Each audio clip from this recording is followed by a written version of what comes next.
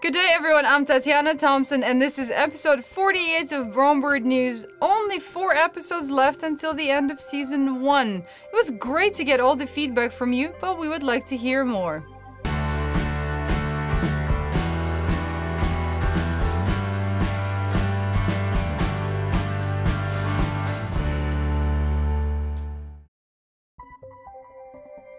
I've shown you what kind of bird bath to use to attract more birds to your backyard, but I've never really mentioned to you how often to clean your bird baths or how often to replace water in them.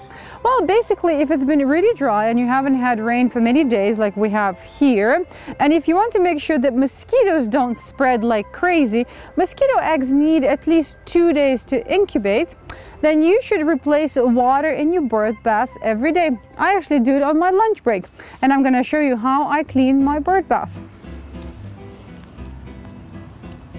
If you look at this one, it was refilled and cleaned yesterday, not even 24 hours ago, and there's barely any water left. There is all kinds of things floating in there, a little bit of bird feces, some food, dirt, and I don't know what else. Well, you probably know that bird feces are quite toxic to us humans, so you don't want to be touching anything that contains bird feces with your bare hands. That's why I have my disposable gloves here. I put them on before I clean my bird bath, like that. And first, the stones come out.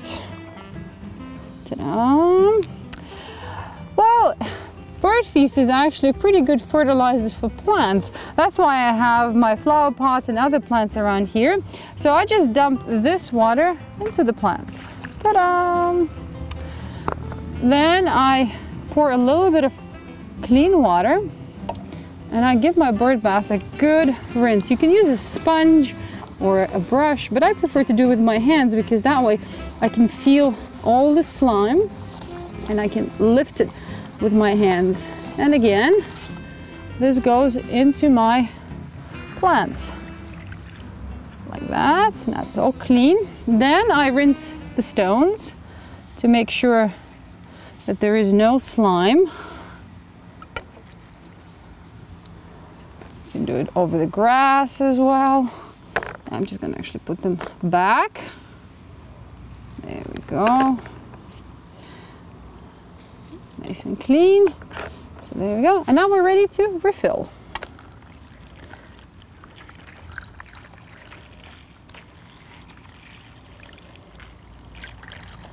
And tomorrow it will be all dirty and full of gunk again. So there, this is all done. And now we watch.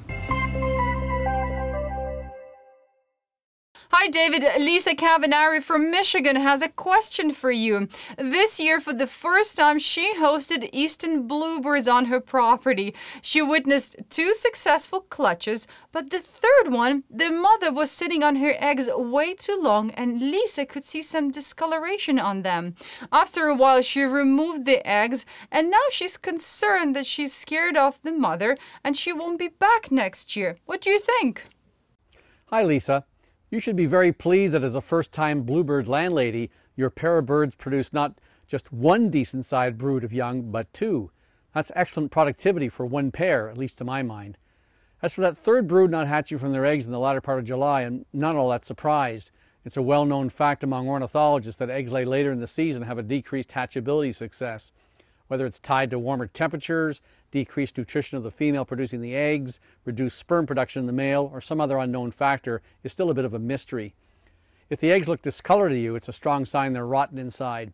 Sometimes you can even smell the rottenness by holding an egg up to your nose. If it happens again next year, I wouldn't hesitate to remove them. Keeping an adult bird tied to incubating eggs which have no chance of hatching puts them at risk and distracts her from tending to the fledged young she's already produced. Also, rotten eggs can explode, creating a mess inside the box and attracting unwanted insects. And I can guarantee you that she'll not remember the next season that you removed her eggs from that nest box the year before. Their memories are not that great. On episode 45, I talked about the return of the Red Kite and the amazing efforts by Giggering Farm to set up a permanent feeding station for these birds. Well, we have more good news. For the first time in 200 years, red kites have been spotted in North County Dublin. 2 nests with chicks have been found and adults have been seen in the area. It'll be interesting to see what happens in 10 years. Another follow-up, Sasha Dench has started her epic airborne journey flying with Bewick Swans to find out why their numbers are declining. She'll be flying for 70 days, crossing 11 countries, and all that's in just a small paraglider. For more details, check out their website. You've probably heard that hurricanes have a tendency to displace animals all over the world. This might explain how a red-footed booby ended up in Sussex, England. That's about 10,000 kilometers or 6,300 miles from its home, the Galapagos. The bird was really exhausted and now it's in a shelter being taken care of. Another story that I wanted to share with you this week comes from Alan Fryer. This is something that happened to his son Tim, who lives in Australia. Tim was biking from work when all of a sudden he got knocked off his bicycle. Of course, his instinct was to look for a license plate, but he didn't see any cars.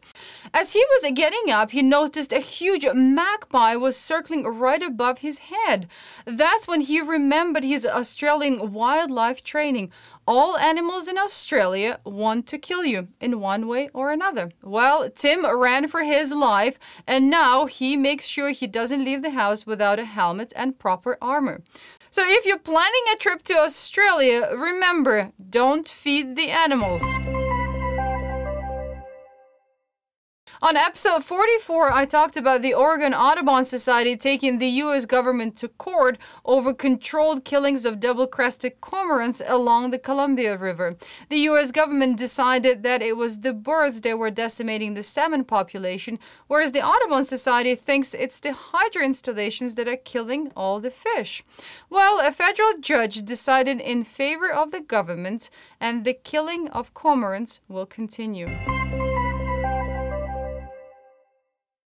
If you're thinking of going on a birding trip and you're not sure which one to take, or maybe you're considering buying a new set of binoculars or a birding camera, or maybe you're looking for new bird books and bird guides, or maybe you just want to meet all the incredible bird experts, then you should definitely attend the American Birding Expo that will be happening this weekend in Columbus, Ohio.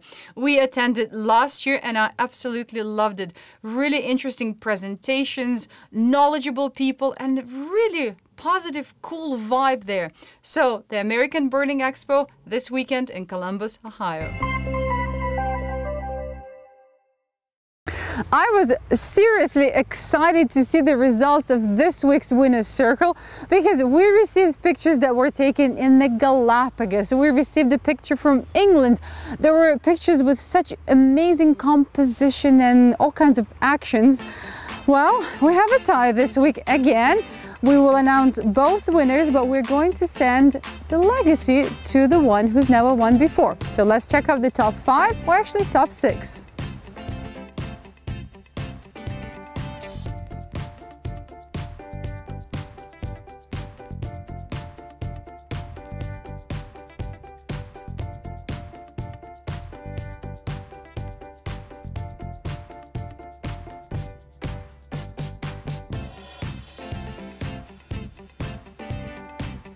And so the 2 winners this week are Steve Swearingen with his picture of the cattle egrets, isn't that amazing?